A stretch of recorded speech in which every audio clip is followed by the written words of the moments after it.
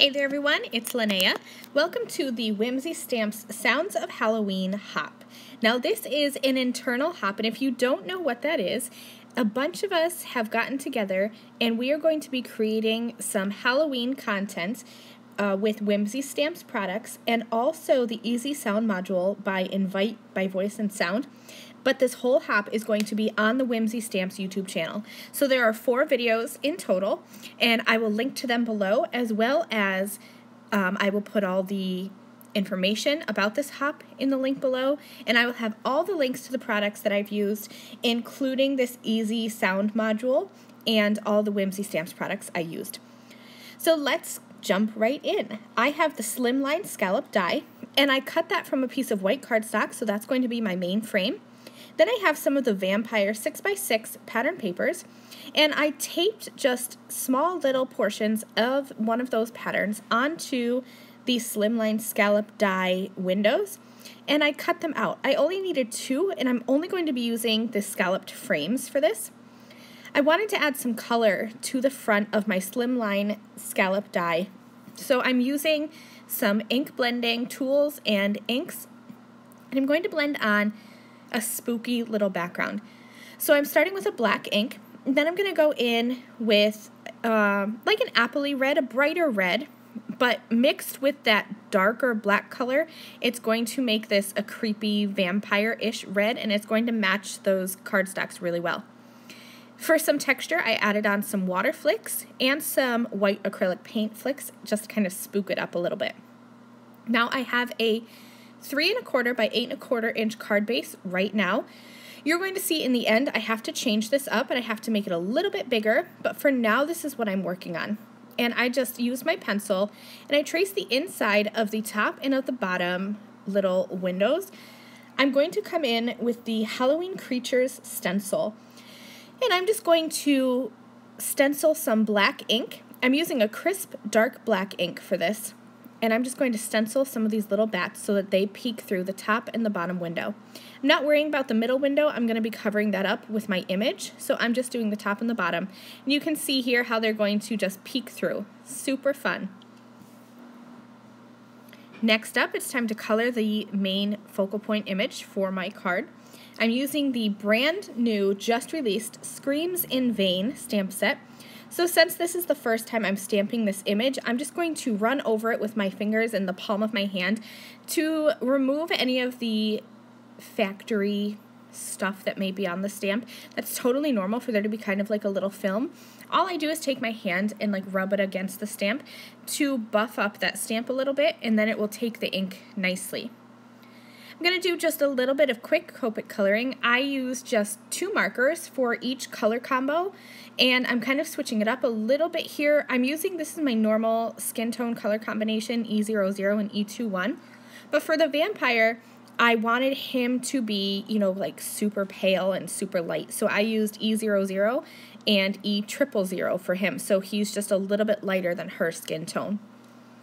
For her hair, I wanted her to have a lightish brown hair, so I'm using YR23 and YR27, and then I'm going to color with some purple markers. I used BV04 and BV02 for her sweater, and once I'm done, I'm going to use my scissors and just trim out around this image. This image was super easy to cut out, and I'm going to start assembling the front of my card. So I have my Slimline scallop frame already on my card base.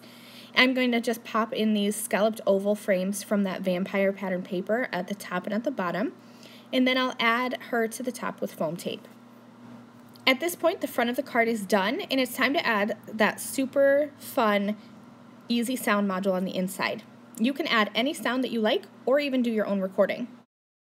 Okay, so the sound module is going to come with 2 pieces, the module itself and the jack. I'm going to plug the jack in to the sound module and into my phone or your computer, wherever you're going to be getting the sound from.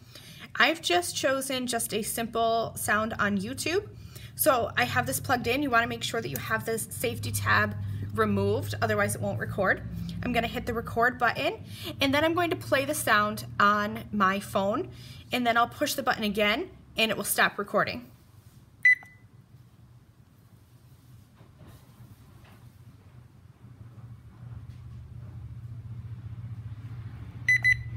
Okay, so 1 beep means that it is recording, 2 beeps mean that it's done.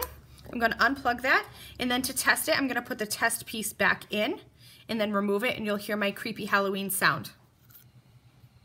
Happy Halloween.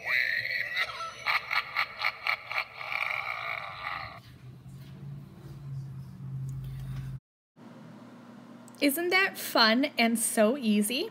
So now that I have my sound loaded onto my Easy Sound module, it's time to add this onto the card. And it was at this point that I realized my Slimline card was just too skinny for the sound module. That's no problem. I chopped off the front of the card, I matted that onto a piece of red cardstock, and added that onto an even larger Slimline card. So my finished Slimline card is actually 3 3/4 by 8 3/4. So definitely larger, but that's okay. You're going to remove that little test piece from your sound module. Use double-sided strong adhesive to tape this to the inside of your card. You do want to make sure there's a little score line, and I didn't pay attention to the score line. It works just fine. I added the whole of this little flap onto the left side of my card with foam tape. All you need is the tiny little one. You definitely don't need this whole big white piece on the left side of your card like I did, but that's okay.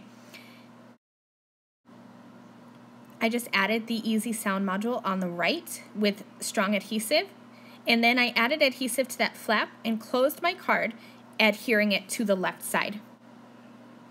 So then when you open up your card, you're going to hear that creepy sound. I'll show you that now.